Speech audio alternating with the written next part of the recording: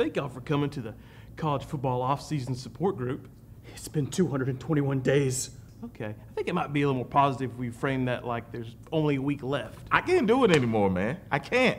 I know emotions are running high because we're just so close to that finish line. I watched an entire spring game. Okay, well, that was very brave of you to share that with us, and I'm sure that feels really good to get it off your chest. Yeah, it does. I mean, I'm not gonna lie, spring was tough. It's hard to let go that early. No, it was last night.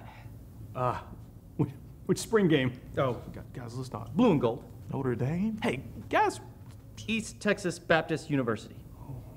Okay, I think we've gone just a little off track here. How'd they look? Defense looks great. The secondary's got a lot of talent. I mean, okay, it looks like we've forgotten the point of this group, which is to embrace the off-season and find things other than college football to be passionate about. No. Yes. There's a whole other world out there. Dude, have you seen that world? I went for a walk last week. See, now that is some good old-fashioned off-season fun. Where'd you go? I don't know, I just ran. I had a nightmare that Gary Danielson was starting a podcast. Okay, and that wouldn't happen, y'all. There are laws against that. That's it, man.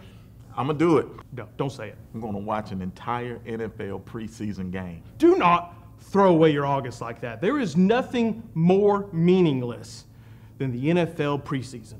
The XFL. Okay, maybe there are a few things. I'm out of here. No. Nobody is going anywhere. Okay, so what? You're getting just a little bit antsy, huh?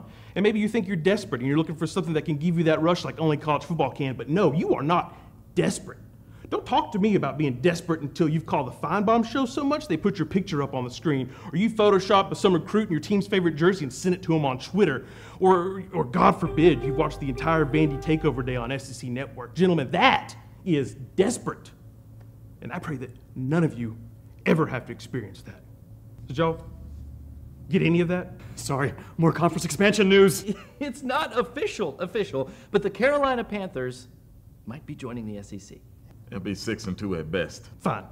We all are in here obsessing about college football. I'm going to be out there, enjoying the real world. Seriously, dude? It's not what it looks like. That's not even 14. But I'm 57 years into my dynasty, and I am this close to taking Middle Tennessee to the Beef O'Brady's Bowl. We could still get like $50 for this game.